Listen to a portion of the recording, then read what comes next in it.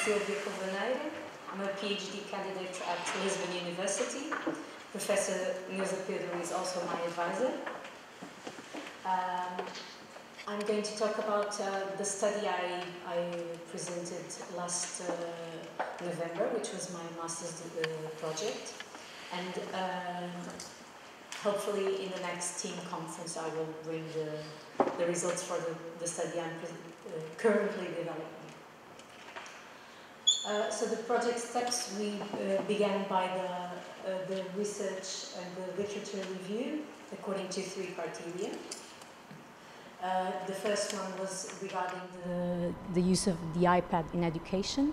We specifically looked at this device, the iPad, because it was the device that the students were going to use in the classroom as well. So we analyzed 22 articles according to this criteria, and also 2 studies regarding the use of mobile technologies in the classroom of English as a foreign language. We also looked at 2 Apple studies regarding the use of Apple technologies to understand Apple's technologies use in education as well. Additionally, we also looked at other reports that had a big number of students that would be important for our study as well. The second step was the preparation of everything we were going to need in the intervention. So we prepared the plan of action according to what we found in the literature.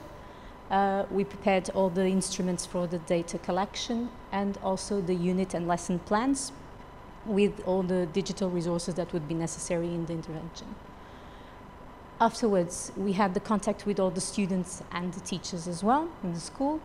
We had the activities in class and the data collection. Finally, all the data were analyzed and crossed.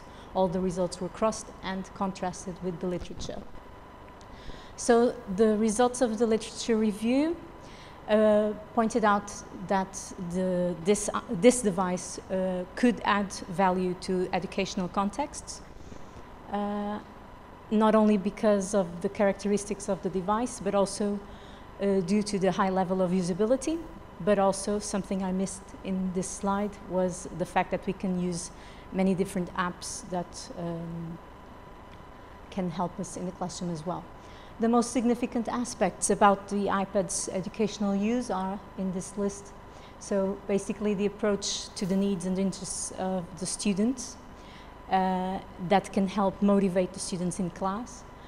The fact that we can differentiate learning in the classroom and develop at the same time a large range of skills, and more specifically the ones regarding digital skills, the skills regarded to the use of related to the use of technologies.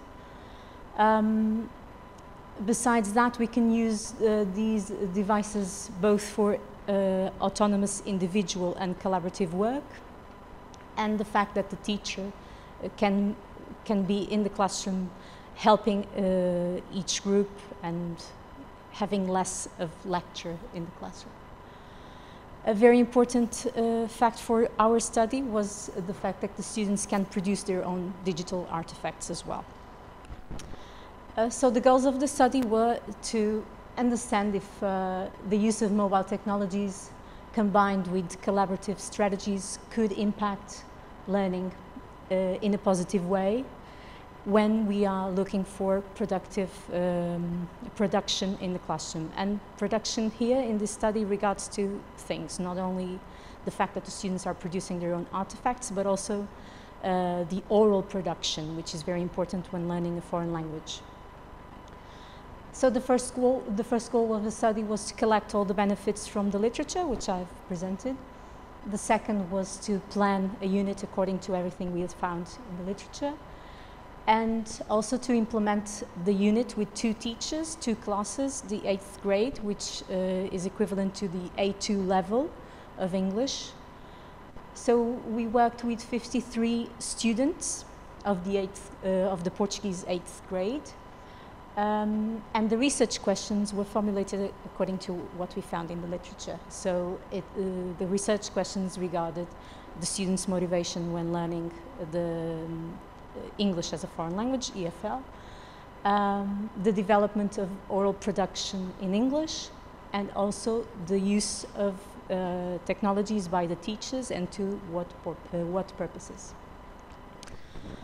So this slide is just to explain the relationship between the research questions and the data collection instruments that we have used. So, So first we started with the students' surveys to answer the first research question. Also, the students' products would help us regarding the second research question, the teachers' surveys for the third question, and at the end of the study, we also conducted an interview to both teachers in order to have contributions for all the research questions.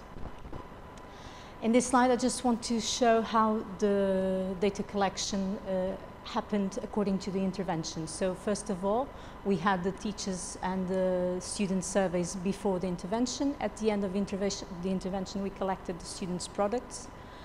And afterwards, we had the teachers and the students' survey. And finally, after analyzing all the data collected before, the teachers' interview. So this happened between April and July of 2014. So the unit plan and the resources were all organized using iTunes U Course Manager, which by that time was only available in the website and not in the app on the iPad that we can now use to organize the courses for the students to access. So we started using the iTunes U Course Manager online, and we can organize all the materials, all the resources, instructions, and tasks so that the students can work in class autonomously. And that allows the teacher to move around the class and helping each group when necessary. So these are two screenshots of the unit that we have prepared in the iTunes U Course Manager.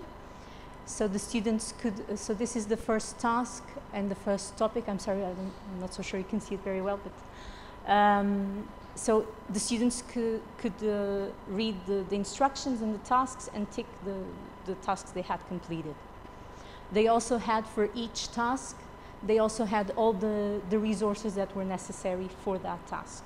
So they can go autonomously in their groups. They worked in groups of 4 and 5. And they could also, here, they could also go to the materials and see all the materials available. And this using the iTunes U app on the iPad. So, one of the resources we had to produce was an iBook using this software that is available for the Mac computer. iBooks, it's called iBooks Author. And we created a digital book that the students could also consult independently in their groups. So they started by reading, in this screenshot, they started by reading information on the author of a short story they were going to read in groups. So the first part was read in class, all together in the whole group, just to help them understand how they could use the iBooks app. And they also had the possibility to answer several reading comprehension exercises with immediate correction and feedback.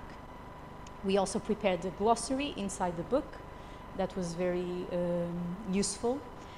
They could read so the second part of which is this screenshot, they had a short story, and they had to read the short story in groups, and they had to read it aloud, taking turns. And for the groups that were a bit shyer, they could also use the speech feature, which is an accessibility feature available for the iPad. And many groups also use that.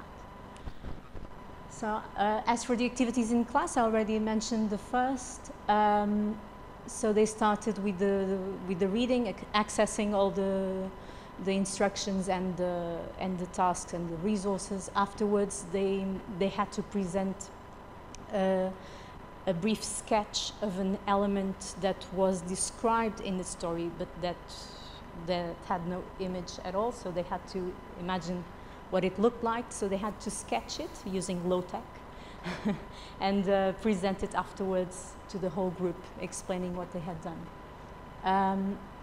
They also had access in the iTunes U app. They also had access to some models and guidelines for the after-reading tasks. And they had to produce an animation and a video in the form of a news report. And afterwards, so for that they used these two apps. And afterwards they could share it using the Edmodo website, which is this one here. And they also presented it in class. And especially after presenting the video they had created, they also had a discussion on how they did it and what troubles they had with the use of this technology. This on the right are some screenshots of the animations and the videos that the students did during this unit. As for the results regarding the first research question, which was about the motivation of the students, we used the attitude motivation test battery of Gardner. In these results, there wasn't a big difference in terms of the students' motivation. But the teachers' perceptions during the interview was, so they considered there was, in fact, a difference in terms of the involvement of the students and how they work together. So the teachers also referred that the students worked in a more active way when they were working collaboratively, and that they also participated in class using the English language in a more spontaneous way. As for the development of the oral production of English, we analyzed all the students' products. So this is all the products that the students developed, and we characterized each one of them, analyzing the use of the English language according to the A2 level of the Common European Framework of Reference. And the results were quite good, but both classes were already very good. So the teachers told us before the intervention. In the interview, both teachers considered that the spontaneous oral participation of the students in class was more frequent, and they considered that there was quite an improvement in terms of their participation, and the biggest difference they referred was in terms of the students with special needs, which was something that was also referred in terms of the literature, but that we were not looking at, but they both refer that. As for the third research question, we used the teacher's technology use scale in a Portuguese version by my advisor as well. And the biggest difference here was in terms of how the teachers used the technology. The biggest difference was here in supporting the students' productions, which was something that both teachers weren't doing. So they were using a lot of technology before and after class, but not during the classes, and to support, specifically to support the students' productions. And also both teachers considered there was a positive impact of the technologies in terms of the motivation in class. One thing they both mentioned was that the fact that having the iBook and having immediate correction and feedback was a very important feature of the technologies we were using, because it also allowed, as I've mentioned, the fact that the students could work autonomously and in their groups. So there were some limitations to this study, obviously. First of all, we didn't look at the students with special needs, and so because of that, we couldn't check if there was if the impact the teachers mentioned was in fact what happened in this intervention. Another limitation was in terms of the time. It was a very short intervention, so it was only 1 unit. And so because of that, there was no time for the students to overcome the novelty effect, obviously. The oral production assessment was also done in groups, and we didn't have any contrast with the previous artifacts produced by the students, so we couldn't compare their work. Also, we believe that if we had provided a bit more time for the teachers to develop their digital competence and their technological fluency, it would have been a better experience for both teachers. So we noticed some differences between the two, since one of them already had a tablet like this and the other one had no previous experience. So as I've referred, so the students appear to be more active and apparently they were also more motivated and involved in the activities in class, so both teachers referred that. The students' oral fluency also appears to have improved. Both teachers also felt it and felt there was a more spontaneous use of the English language in class. Both teachers also used the technologies for more purposes than before and a stronger incidence in the support to the students' projects in class. And also both the teachers considered there was a positive impact in terms of the students' behavior. For the next study, so for further research, in my next study I'm working like this, so I will evaluate a longer period of time, so we will be working for a full school year, and looking for the impact on learning and also motivation. Something we didn't focus and we're going to focus in the next study is the digital competence of the students, and also we will be looking for the fluency that the teachers can develop in terms of the use of technology, since we're going to work with the teachers for a long period of time and also helping them with the planning. Is it time already?